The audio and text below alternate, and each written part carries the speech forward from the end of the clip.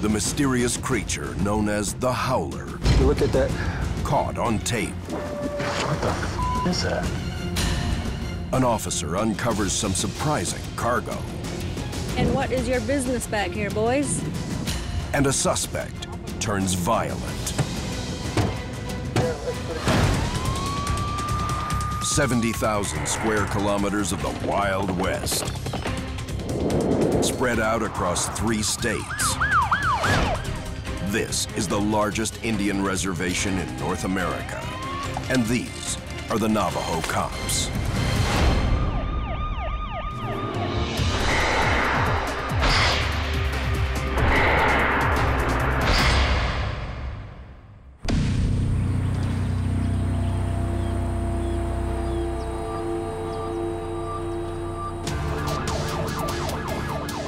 Sergeant Clinton Curtis races to the scene of a brutal fight. One man has been badly beaten, and another is on the run. We got a guy running to the south there, the gray t-shirt behind the houses. Gray t-shirt to the south. He's crossing the street, he's crossing the Navajo. He's still going south. He crossed the Navajo, he's going south. 41, go across towards Shelton. I think he crossed the canal. He's behind that house. There he goes. 41. Go by, he's going through the canal. Wait, right there! Right there! Over here! Don't let me chase you down!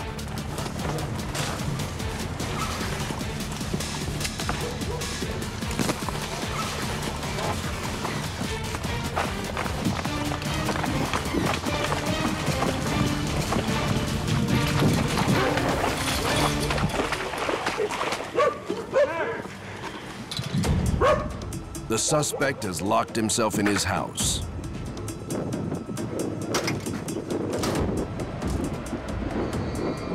Come on out. Keep your hands out of your pocket. Open the door right there. Keep your hands out of your pocket. You know what? All I did was to defend myself, man. You guys What are you running for? What are you running for, guys? Because I was defending myself, man. I was defending myself, man. Defending yourself? What are you running for? Because I was defending myself, man. Looks like they got into a pretty bad fight. We get a lot of types of these calls here in this area. Sergeant Curtis is a former U.S. Marine.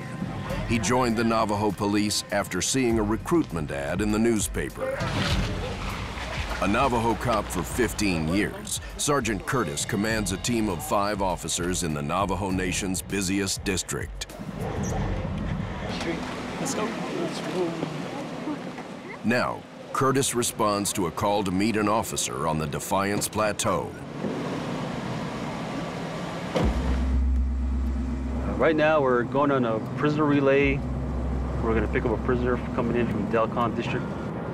For whatever reason, he was arrested, so we're bringing him in. We got news here. How many you got? The prisoner was involved in a rollover accident.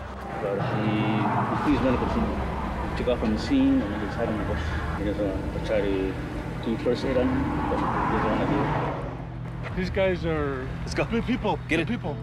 I'll help you in. Go. I'm a drunk. I do drugs. I do whatever. In this case, he's being belligerent. These cops, they don't know. It feels like it's gonna be a long ride because he's gonna be cussing and threatening me. You guys. Prisoner relays consume a lot of the Navajo cops' time. We transfer for various reasons. The Delcon District doesn't have a jail, so all their inmates have to go to Window Rock. Window Rock supports the only full-size adult correctional facility in the Navajo Nation. To save costs and gas for each particular district, we'll relay here or even up to Ganado. Officers drive anywhere from 48 to 400 kilometers just to transport a suspect to jail. It can eat up an entire shift. You know why I got busted today? Let me tell you why I got busted today. My I call her now. I found her with somebody else. If these cops didn't show up, I would have beat I would have killed him. Watch me break this glass. Watch me break this glass. Watch me break this glass, and the cop can kill me. You see it? Go ahead. Did you take a picture of that one?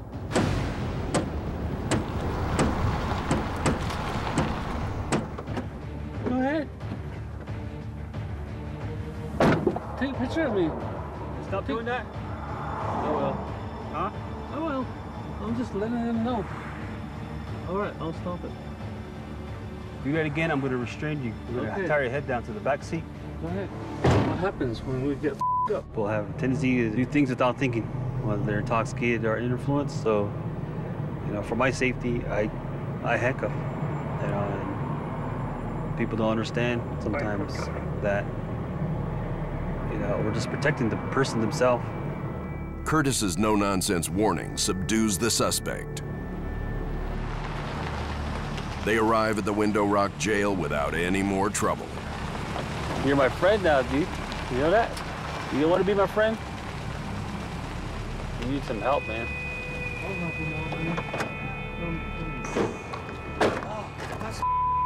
Look. What's your name, sir? I just told you. What's your name? Herbert. Middle name? No. Can you? You been here before? Yeah, so many times. Thank you. Where's the weed at? You said you had weed on you. I was just joking. You got my shortcut? The suspect will spend the night in a holding cell. In the morning, he'll see a tribal judge.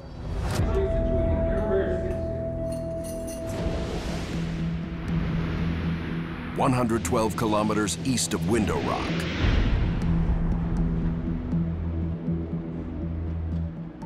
For the past 4 months, something has been terrorizing the people in this rural community.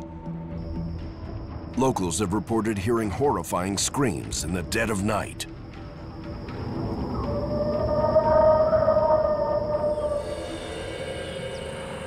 When I first heard this, it just went straight, like it went, woo, for a long time. But the second sound, it sounds like a female cry. Many believe that the creature, known as the Howler, may be the Navajo version of Bigfoot. Others claim it's a skinwalker, a Navajo witch that deals in sickness and death. 6 weeks earlier, the Crownpoint officers tried to locate the Howler by using the recording of an alleged Bigfoot in an unsuccessful attempt to lure it out of the hills.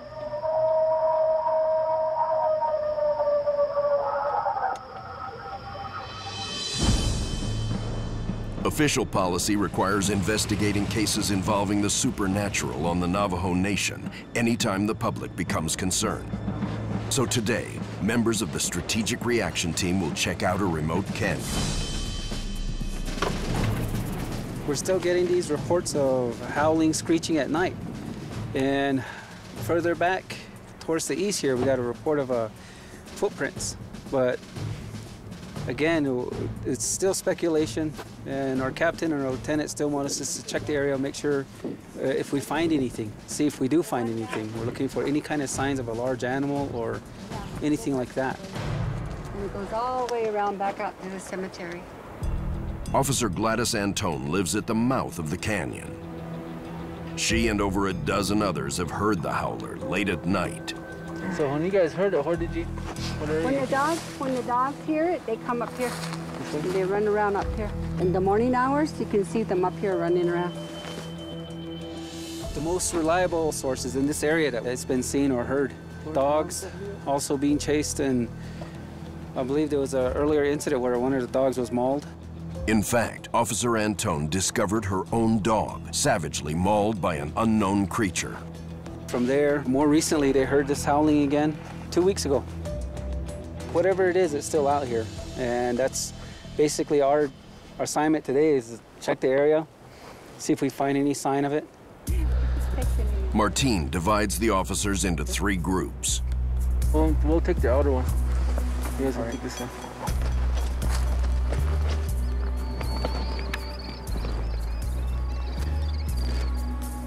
It's right under that shade. It might be a coyote. He's walking right in there. They search the ground for tracks and check out caves in the canyon walls. See it, I guess. We'll get up there and we'll see, check for tracks.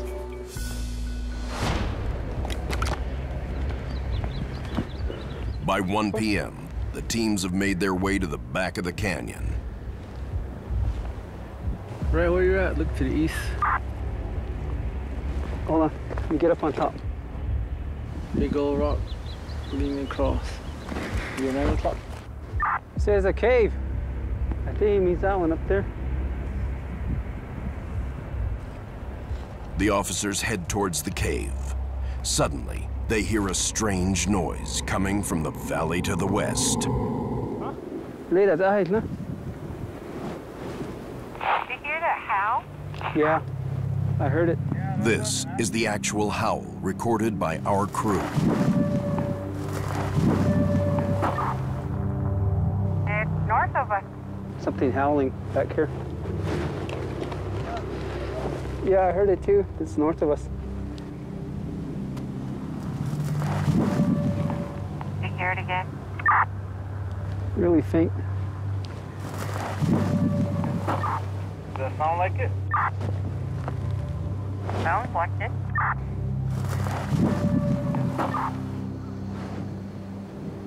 Coming this way, huh? The officers may finally be closing in on the howler. It was a howling, definitely a howling, but nothing like I heard before, not like a dog. Didn't sound like an elk either. It didn't sound like any other animal that I've heard. Not like a coyote or a wolf. I know I heard it at least 3 or 4 times. I'm taking 4. There are the 2 teams down below. In Navajo tradition, strange animal smells often accompany skinwalker sightings. If you smell anything, let us know.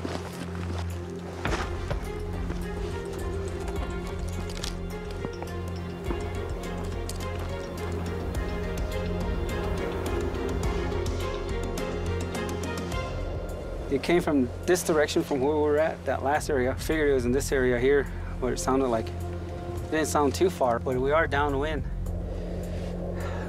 So it could have been a little bit further out too. But as you can see, whatever is running around out here has a lot of places to hide.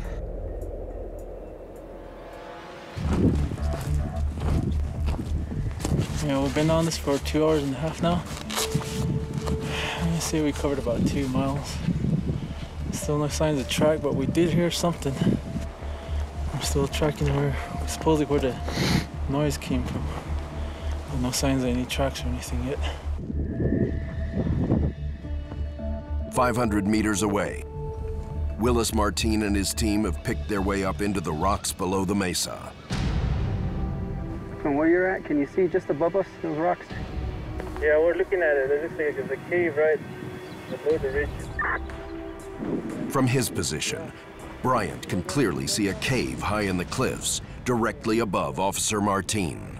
Just judging from here, probably about... Where these 2 trees are, right behind it? Yeah, right on top of the ridge. Using the scope of his rifle, Bryant guides Martin's team towards the cave. You can't really see it from here. We're gonna have to walk up there. As the officers climb through the rocks, they encounter a strange odor. We can smell that. And that's just the odor. Down below, I could barely smell it, but when I first got up here, I could really smell it. It reminded me of an old billy goat. And if you look at that tree behind you, it is looks like the bark's almost torn off of that. Then, our camera crew makes a startling discovery. A pair of eyes, staring at them from the darkness.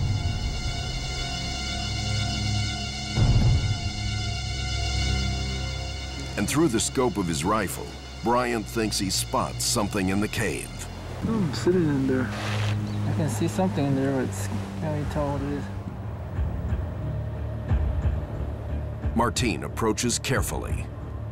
In here? Yep, right over the top. He tosses a rock into the cave. Then, rifle at the ready, he peers inside. Right there, yep.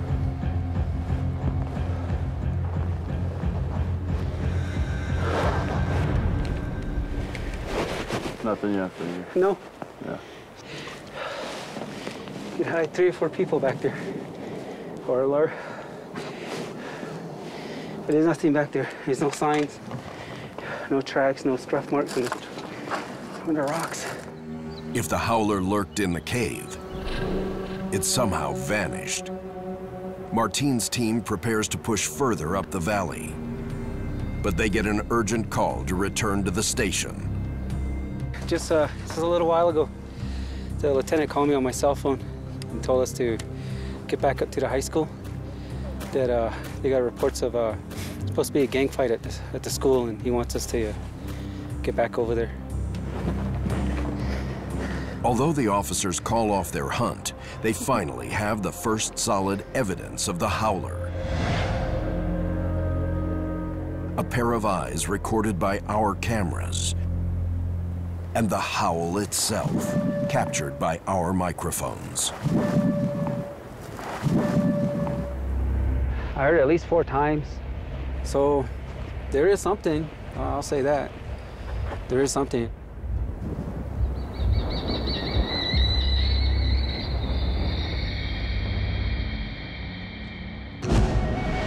"241 kilometers northwest,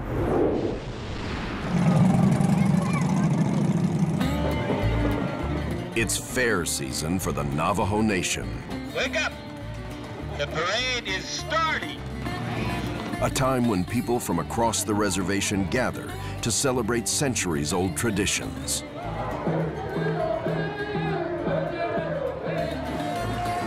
For a few days each summer, the biggest towns on the reservation host a series of carnivals and rodeos. Outside, I see mustard!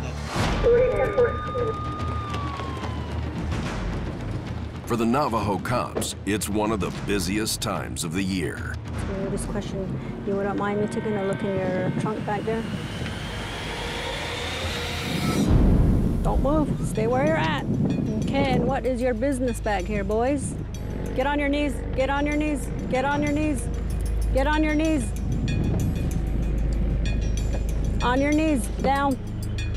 Also discovered 3 subjects hiding in the back trunk of the sedan here.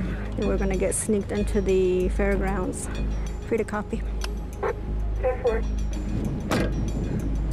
I do not want you guys in this back trunk.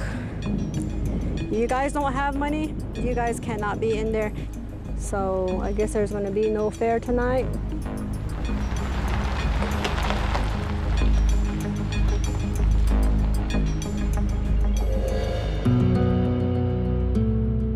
Fairs here with the carnival, the rodeos, bring a lot of people to enjoy these events.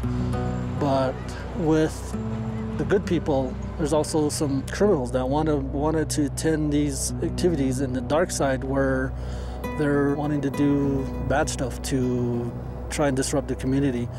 And we're just here deterring it by our presence. Drop the weapon, please! Police, I didn't already know you're police! Drop the weapon! Gilbert Yazzie is the senior officer in the Navajo Drug and Gang Unit. Continue. Okay, we'll get the guy in the ground. Just kind of pat him down. Shots fired, everybody knows they're coming in. Let them know we need shots fired, 1 male down. As a 15-year veteran of the force, Yazzie also leads the SWAT team and serves as one of the department's handgun instructors.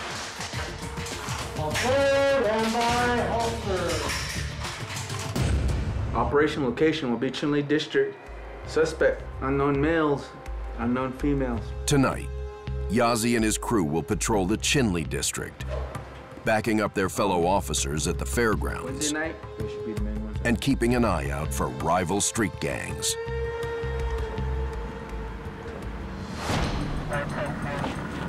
We're gonna look into the local gang members here in Chinle. See who's all out and about. Try to make some contacts and see who we can find. Where do you live at? Just before 9 p.m., Yazi's unit makes its first arrest of the night. Hard 18, dude. These guys are just hanging out here? Yeah, they're all standing right here. We had 2 arrests right now, both for public intoxication, being a nuisance to the public right here in front of this convenience store. Suddenly, the officers spot 3 men yelling at them from across the road. We're gonna be checking on 3 individuals here, yelling and possibly flying their colors and gang colors.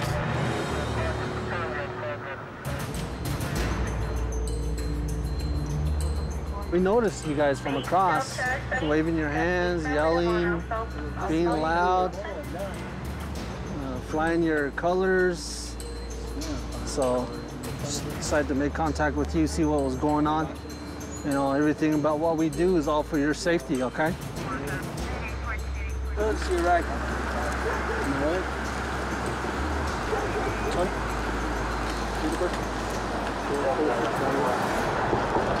Check it out, man.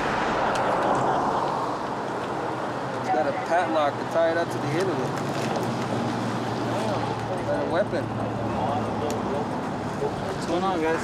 You have an ID on you, man? No ID? Today. You left it at home, or? Yeah, because this is the res. Where do you think you gonna go? Well, don't matter if it's the res or not, you carry identification on you, especially when you turn the age of 18. So you're carrying that rag for, man, with the padlock on it. Just to be safe. Dealing with gangs for the past 7 years, we do see increase on gangs, especially like during the fairs. So I say an estimate of 150 to 200 different gangs throughout the reservation, and then 1,500 to 2,000 members. Hands on the back of your head right here. Delta 70. Slinging out here, huh? No. Slinging is slang for selling drugs. He has marijuana. He has several baggies that are prepackaged that indicates that he is selling drugs.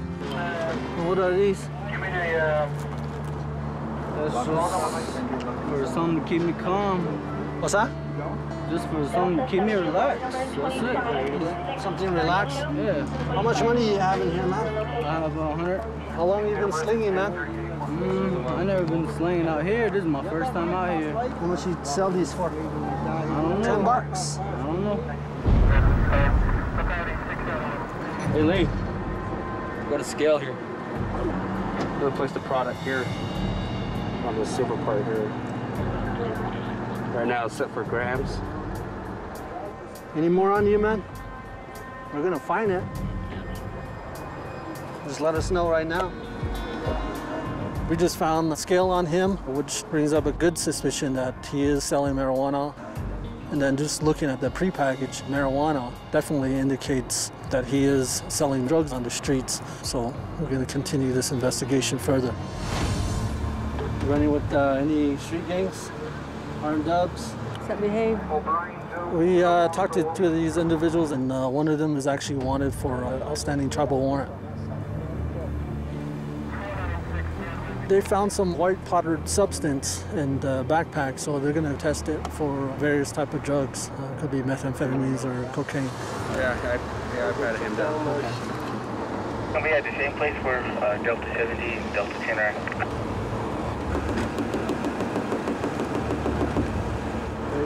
Yep.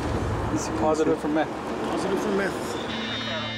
Something as simple as checking on somebody turned out to be a serious incident, just like what we're doing right now. Somebody wanting to get our attention, which they did, and now the person's going to jail getting drugs off the streets. It makes me feel good because we're out there to help the community be safe, and especially with the fair events going on, people can enjoy it better without having to look over their shoulders.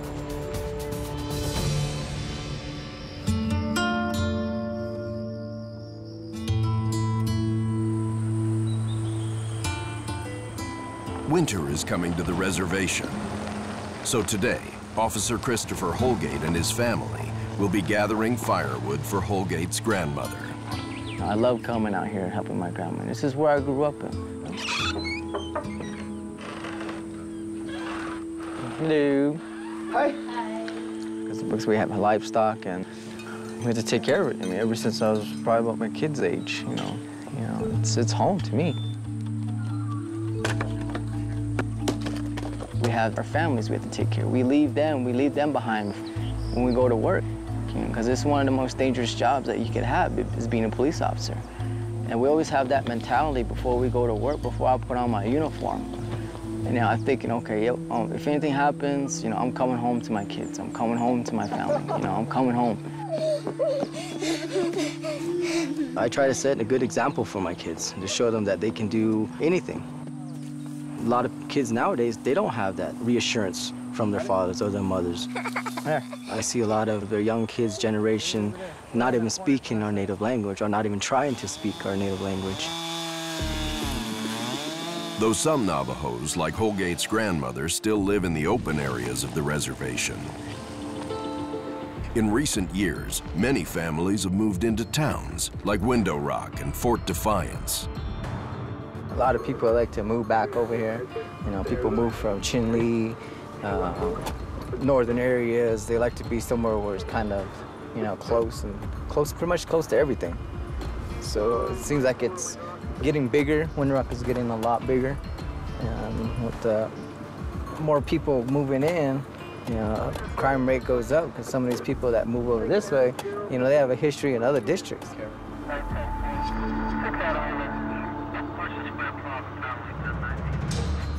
Holgate is called out to a residence where a man is making violent threats. The guy's not wanted at the residence, so I'm gonna remove him. Anything could happen from a small call, because some of these calls that we get very little details from them. But you're always playing that what-if game. What if he tries to fight? What if he tries to run? And, you always got to be pretty much a step ahead when you're going to some of these calls, because it can go from just a simple, drunk disturbance into, an all-out foot pursuit or a fight in progress or something.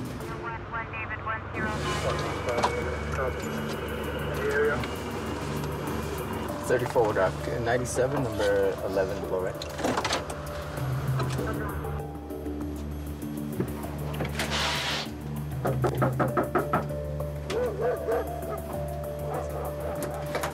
Hello, did you call? Yeah. Where's he at? He's in the room. Is he okay? Or is he passed out? Police officer, man. Say, come on. It's 34 one right. 37 locked himself in a back bedroom. Come on out, man. 37 tried to cut himself with a razor in his wrist. Holgate detains the suspect and brings him outside to treat his injuries. All right, walk this way, man. Walk this way. Walk this way. Here, calm down, man. Relax. Come inside. Come on down. Come on. When I walked in, he had a razor in his mouth, and looks like he was trying to slit his wrist. Holgate assesses how badly the man has injured himself in his suicide attempt. Say, Aaron, is that the only thing you did to yourself? Aaron. Yeah. The only thing you did to yourself? Yeah. Not much. Don't move, man.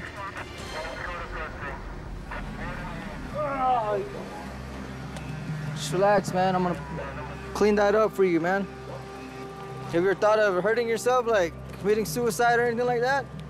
Yep, right there, dude. You have? Right there. Look at it.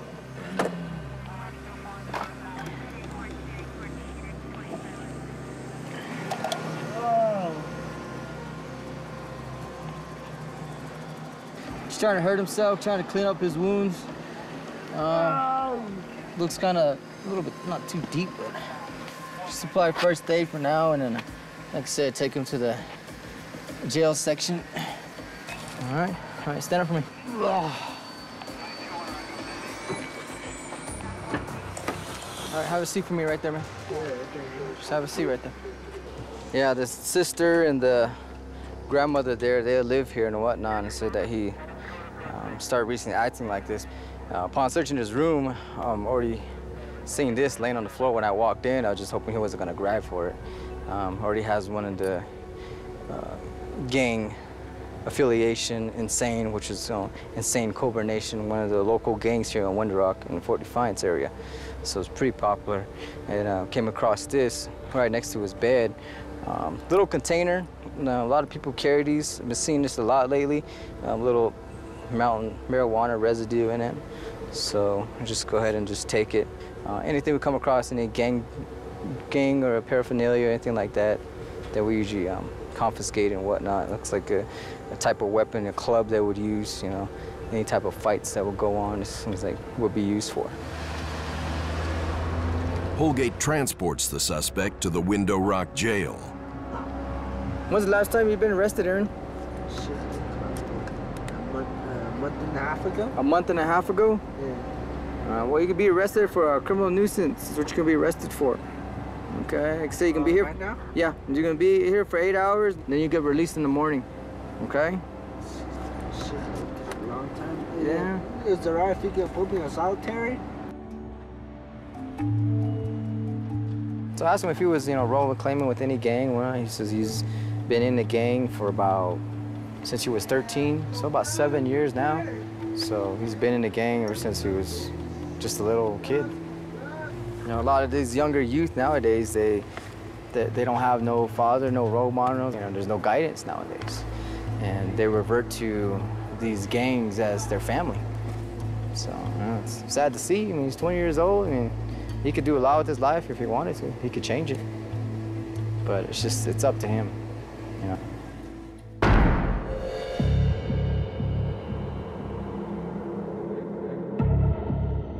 112 kilometers south of Window Rock, Navajo Fish and Game Officer Eddie Benally patrols a vast wilderness known as the New Lands. We got some antelope down there, we got some elk down there, some mule deer. Of course, there are small mammals, coyotes. Today, Benally hunts for elk poachers. Several kilometers west of the New Mexico border, he finds what looks like a hunting camp. Somebody may be watching this channel, let's check to see. Hello? Anybody home? Danny Benally, official wildlife. Hello?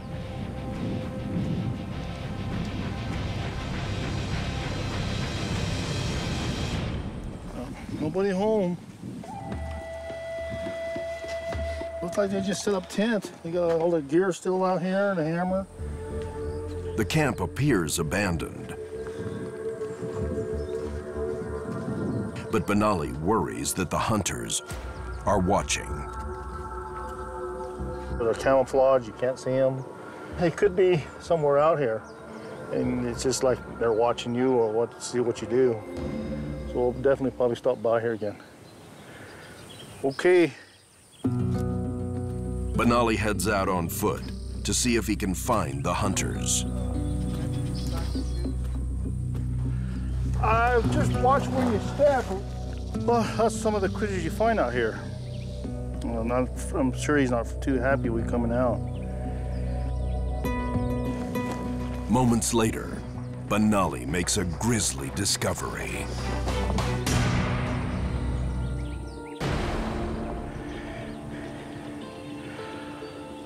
He was a big one. As you can tell, some of these are deceiving. You know, this is a small hoof. Hoofs down here, they tend to grow out a little bit, like a horse does. You know how a horse, they have to be trimmed? This one, we have the sand right here, and what it does is it makes their feet a little wider, and people tracking, I think it's a big elk. But this was a young one here, but he's a pretty good size. Had a pretty good sized antler on him. Shot out of season and left to rot, an elk carcass is evidence of one of the ultimate crimes of the backcountry. You know, that's a public resource for the Navajo Nation, and it goes to waste. That's poaching. And somebody could have used it, somebody at least used the hide. If the meat wasn't salvageable, at least the hide could have been. In a region where an elk provides enough meat to last a Navajo family for an entire winter, this waste upsets Benally. Poaching, that's not a seasonal, it's always a year-round deal, and we've had some issues down here in New Lands. Of course, they want the biggest antler they can find, and they'll take an animal for the day the hunt starts, or they'll take an animal at night, and any time you shoot an animal, if you don't have the permit, it's poaching. I used to be a narcotics officer, so I did drug work. It's interesting, the mindset of a guy trying to get something for himself is the same like what a poacher does. It's all about whatever they can get for nothing. Benally knows poachers have been active in the area. Now he pushes deeper into the backcountry of the New Lands, where only a handful of Navajo families live. On the road, he comes across something that would terrify most traditional Navajos. That's a coyote. When a coyote crosses your path, it means taboo. You don't drive on. So if a coyote crosses your path, you got to go back, or you offer some type of prayer, then you continue your way. Probably the most powerful animal on the Navajo Nation. But I have seen coyotes make several vehicles turn around, go back the other way around. So if an animal can make 5 or 6 vehicles go back, I'd say that's a pretty powerful animal. If I do that every day, I'd never get to where I'm going. Unable to locate any poachers, Benally decides to revisit the abandoned hunting camp he found earlier in the day. He prepares for the worst. 2 different rifles, that's more or less, if I'm ever caught out somewhere, I need to get back to my truck, this is my backup versus my handgun.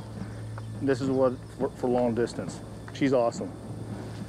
But this is very accurate. It's about 300 yards, about the size of a 50-cent piece. This is a Winchester. This is Bertha. Yeah, she's awesome also. As he approaches the camp, Benally encounters a hunter who's also seen the mysterious tent. Are they back? I didn't see him there when I came out. Benally decides to check it out for himself.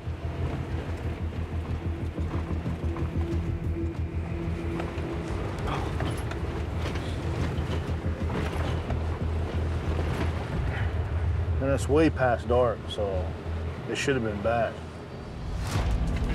In a few days, Benally will come back to this area to see if they've returned. All part of a constant battle to fight poaching in the Navajo Nation. Land belongs to the Navajo people, and as far as wildlife, it belongs to the Navajo people. If you're a Navajo, all this belongs to you. And if they're poaching, they're stealing from you. It belongs to the Navajo people. It belongs to us. Back in Window Rock, Sergeant Clinton Curtis backs up the Navajo Drug and Gang Unit on a routine operation. He's just returned to jail when a suspect makes a desperate escape from the tribal courthouse. Well, let me chase you down. We can run all day. After a 300-meter dash, Curtis catches the suspect. I'm out with the subject here, south side of 103. We'll go up to that vehicle over there. And turns him over to Kara Tilden for booking. The Navajo Nation includes 7 police districts spread out over 70,000 square kilometers and portions of 3 states. Window Rock is currently the only district with a large-scale corrections facility. Here, prisoners will spend anywhere from 8 hours to just under a year behind bars. April Ashley is the senior corrections officer in Window Rock and has served the department for 16 years. We can hold about 20 prisoners in our male's drunk tank, but during the first of the month, during the Window Rock Fair time, when we have special activities going on, we're actually going to end up moving our males to the east side and moving the females onto this side so we can accommodate all the prisoners that are coming into our facility. Once an arrest is made, the officer brings the suspect into the booking room, Face the wall for me. where their names and offenses are registered with the guards. Then each inmate is required to turn over their personal belongings. And for their own safety, their shoes and belts. Other side. All right. This one is solitary number 2. And so we're going to be holding prisoners in here that are wanted for questioning. They're actually gotten into a fight. They're mentally challenged. This is where we're going to be keeping those prisoners until they're released or cleared. We don't have a nice big facility where we can classify our prisoners as far as misdemeanors, felons, ex-cons. So everybody is pretty much just all thrown in together. Prisoners in the Window Rock facility rarely spend more than a few months behind bars. In Navajo tradition, felony offenses simply didn't exist. Offenders were sometimes required to pay restitution to their victims in the form of livestock. Even now, there is no felony code in the Navajo Nation justice system. Even most robberies are technically a misdemeanor. The Navajo must rely on the United States government to prosecute serious offenders for homicides and other major crimes. It's frustrating to a certain extent because some of these people are repeat offenders. You know, we can't force anybody to change their ways, their values, and arresting him is only temporary. Eventually, these people will be released.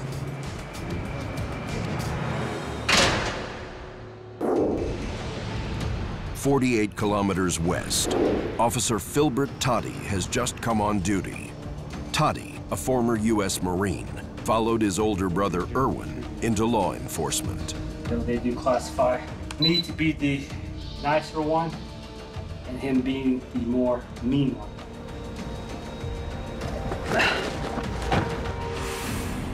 I received a call of a medical assistant, individual, reporting that he was kicked in the head. I don't know if it's an animal or another person, but he's sustained a large laceration, so we're going to be en route to give him proper medical treatment. It's a little bumpy here.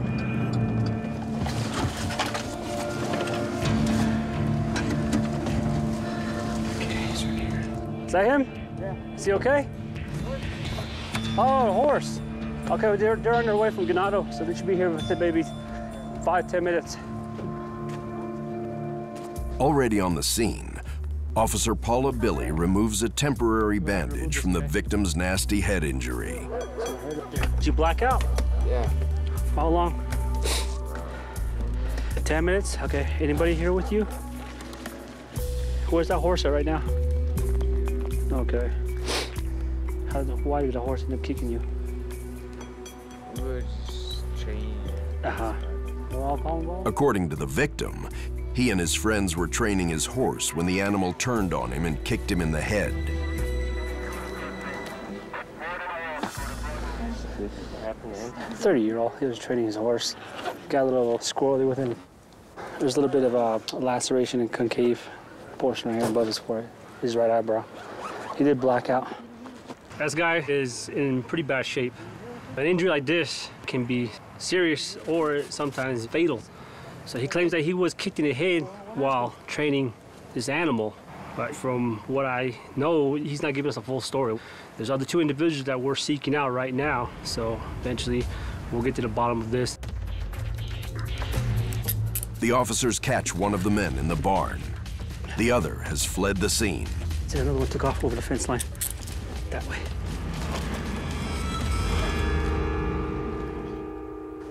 All right, regain your composure. Let's go. Walk. Trying to. What's the problem? Got a little too drunk. Oh, okay. There is a problem there. All right, start walking this way. It's as simple as... As Officer Filbert Toddy takes a suspect back to his unit, Officer Billy makes her way into an abandoned house in search of another suspect. Come out, you're in here. She finds a stash of beer cans. Alcohol plagues the Navajo Nation, and the law forbids it on the reservation. You can't possess it, you can't drink it, you can't transport it. If you're caught, it'll be taken and destroyed. So I see now Officer Billy's on the search for the individual that fled from us. Why he's running, I don't know. So he does pose a risk, a danger to my officer as well as everybody around here.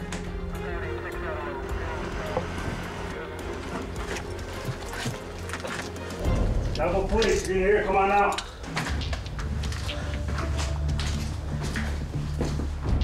One of the most dangerous things that we encounter out here is when we enter these old structures, we don't know whether we're going to be falling through the floor or having stuff collapse on us. That elevates the danger level for us.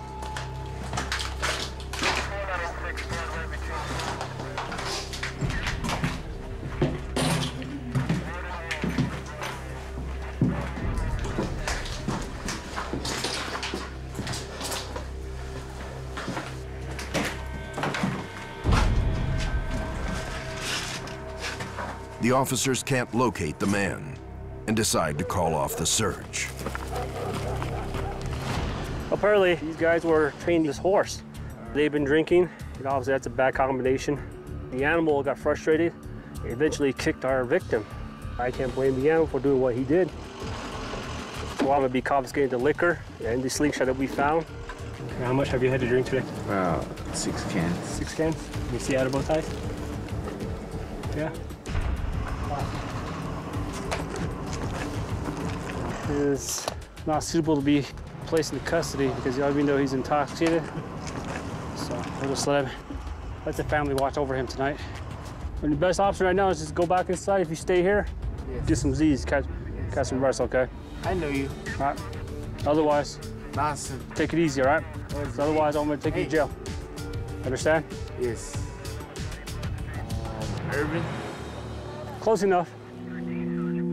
I get frustrated in these type of situations, but in the end, this is what I am sworn to do. I uphold an oath to protect my people, no matter what.